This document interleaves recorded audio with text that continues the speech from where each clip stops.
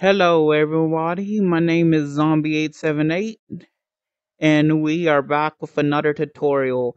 This tutorial we're going to be making a CV2 clock. We're going to be doing seconds, minutes, and hours. What we're going to do is we are going to actually copy this text gadget over here. Get pretty far away from that so we don't see that. What we need is a string format. Once we have a string format, we get a toString. We need a float variable. Add under the float variable the event receiver. Move that out of the way of the float variable. We can use a floor to int, but we don't need one. But I do recommend you do use a floor to int.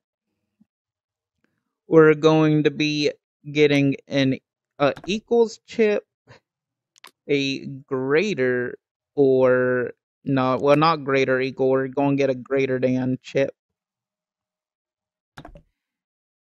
We're going to get an if chip, and that's all we're going to get. First things first, we are going to copy our float variable up. We're going to make sure that the text is unsynced so everyone in the room can see their own text. Okay, now that we have all that prepared, we're going to connect our string format to the text input on the text chip, and we're going to make the format into open squiggly brackets, 0, close squiggly brackets. And we're going to do seconds.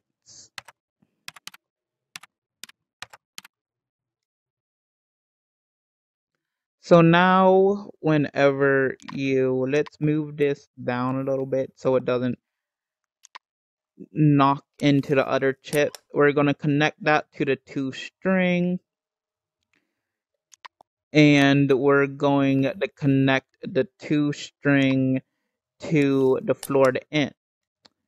This way, when we have our float variable in the floor to int chip, it converts the float to an int, which the float is decimal form and the int is not decimal form, it's whole numbers. So if you just want the float variable and the decimals, you can combine that to the toString. But like I said, it's probably better that you have a whole number that you can work with. It makes your life a whole lot easier in the end. We're going to make the event receiver update 30 hertz a second.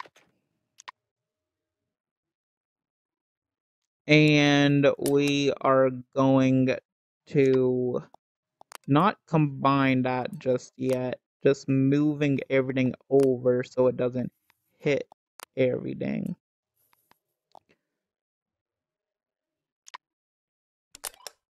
So what we're going to do is connect the float variable to the add chip. And basically every time this goes up, we're going to have our float variable set the seconds it goes up. We're also going to connect the 0 at the bottom to the delta. This time, every time it ticks, it will give 1. So if we do this right now, this will go up by 1 second. And since this is the int variable, it's going to be a whole number. If it was a decimal, it will be like this, which I don't know if you want that. But if you do, you don't need the floor to int. So now that we have the easy part out the way, we are going to make it so it goes up 1 minute every 59 seconds. So we're going to take the floor to int, and we're going to connect this. If you're wondering why I spawned this equals chip, I was going to show you. If you try to connect this to equals chip and try to use the decimal form, it's not going to work because the decimal does not count whole numbers. So if you try to put any whole number here, the decimal is not going to make your equals chip ever true. So it's better to use a greater than chip, because if your decimal is greater than a certain number, then this will activate. But since I'm using an int, combine the int to the greater than, and when our seconds is greater than 59, the reason I made it 59 and not 60 is because there's no 60 seconds, it's only 59, then it turns over. We're going to combine this here, and we're actually going to wire the output of the set text to here. That way, every time the float variable sets the seconds, it also checks if the seconds are greater than 59. Next, we're going to copy another float variable up here, and we're going to name this M for minute. Well, since I got it named M over there, I'm going to name this minutes. Always better to have these variables on the shorter side. And every time this activates, it will add 1 minute. Every time this if output activates, it's going to add 1 minute. And of course, after it adds a minute, we want to reset our seconds. Otherwise, this is going to keep going up every tick this 30 hertz a second does. And before we continue, we want to set our string format to squiggly bracket 0 minutes. We're gonna space this out, do squiggly bracket 1, close squiggly bracket, and then seconds.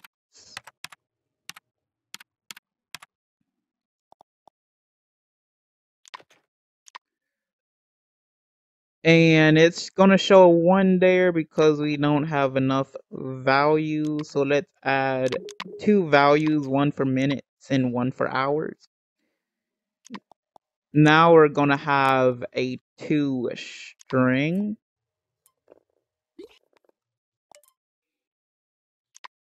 And even though this is a float variable, it's not going to add a decimal because I'm only adding 1 every time besides this, which is adding this decimal every time.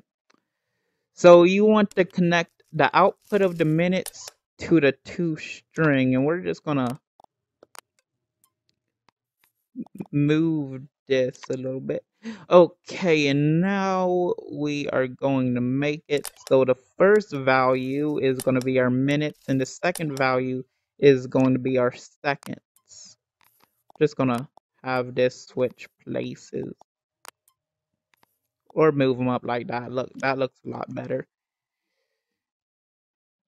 And now, if I'm gonna make the seconds 10 seconds, just so I'm not sitting here for 59 seconds waiting for it to switch over to a minute. And now, as you can see, it's counting the seconds, and then once it hits 10, this will activate. Once it's greater than 10, this will activate, and it will add 1 minute, and it will keep doing that forever.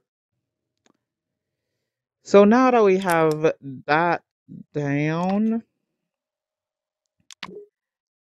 let's add hours.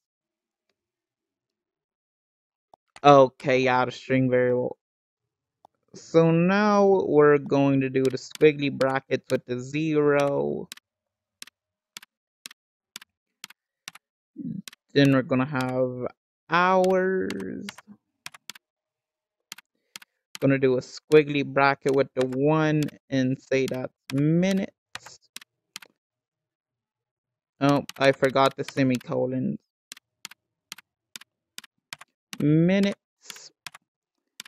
Then we're going to have a 2 in the squiggly brackets and say this is seconds.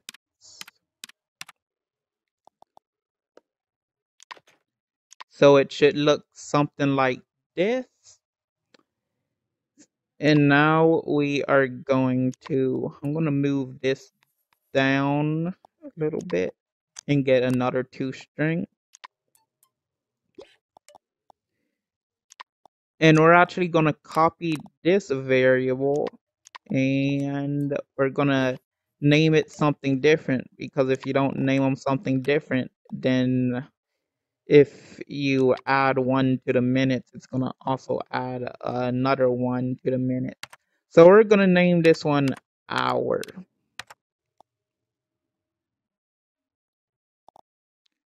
Hours.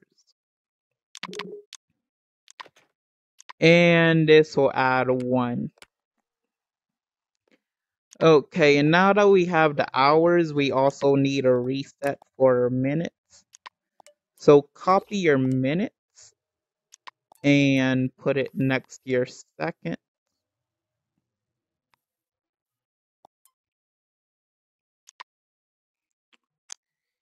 And now we're going to also copy the greater than and if chip again. Let's actually move these over a bit so they don't get too much in the way. Okay, now we're going to take our minutes and put it into greater than. And if our minutes is greater than 1, we're going to have it so the hour goes up by 1 and it resets the minute. We're not going to have it reset the seconds in a minute, because if we do that, it's going to mess up and keep resetting everything and keep bugging out. So if the seconds get up to 10, then it's going to add a minute and reset the seconds. But if it goes up to 1 minute, it's going to add an hour and reset the minutes, because the minutes reset the seconds. We're going to get our hour and put it to the string. Since the hour is the first one, we'll have hour, minute, and then second. And how we're going to connect this chip is we're going to have it connect to the minutes. So disconnect this. So every time this ticks, it checks if the seconds is greater than 10. Then it will go over to the minutes, and then this will tick 1. Then it checks if the minutes are greater than 1. And if they are, it goes to an hour and resets the minute. But if it's not, then it resets the seconds. So now if I do this, seconds will go up to 10. Then it will add a minute. And then since this is gray, well, it's not greater than a minute yet. It will be greater than a minute. Yeah, and you see that? Since it's greater than a minute, it adds an hour. And our minutes aren't going up because I have this set to 1 right now. But if I set this to 59, our minutes would keep going up till 59. Then it will add an hour. And there you go. You got your timer. Yeah, a CV1 timer, which is pretty simple. It's pretty quick, so I'll just show you right now. You want a scoreboard setup chip. You want a timer chip. Pretty sure I had other chips too. I probably grabbed them from, yeah, here they are. You want a combinator chip. You want a game state chip. And you want a set game state chip.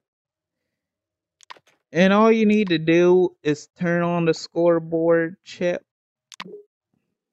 If you have multiple of these in a room active at once, your scoreboard's probably going to mess up. So it's probably best not to have multiple setups like these in the room. So once you set it to 1, you want to connect the time remaining to the time, not the duration. Then once the timer expires, it will end the game. Now the time, if it is, I'm going to go for 10 minutes, which is 600 seconds. But as you can see, 600 translates to 60 with CV1. So if you're using CV1, you're going to need to add an extra 0 to a lot of things. And then it's 600, which is 10 seconds. I mean 10 minutes. And now that we've done that, when we start the game, the combinator chip will add 1 to activate this. Let's put this in countdown mode too. And then once the timer hits 0, it will end the game and it will reset all of this.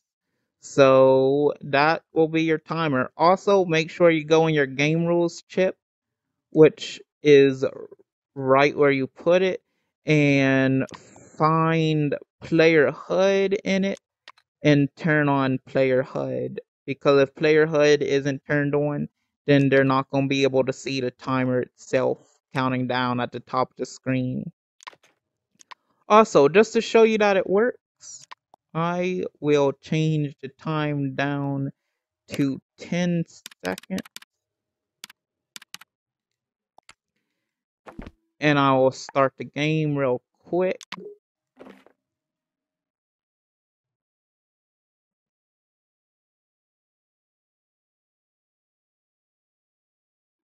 Game on!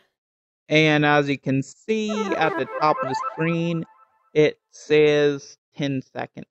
5, 4, 3, 2, And Game it will over. end the game once it hits 0.